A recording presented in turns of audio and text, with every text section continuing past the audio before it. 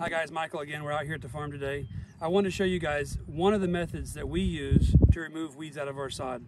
So we have a tool just like this, and we have dedicated crews on each one of our fields that by hand walk along and they look for weeds and they actually pluck them out by hand.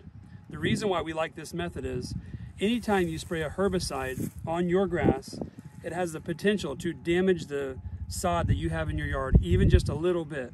So we like the old-fashioned way of a little bit of elbow grease, actually just plucking the weeds by hand. That way we know the sod has not been damaged in the meantime.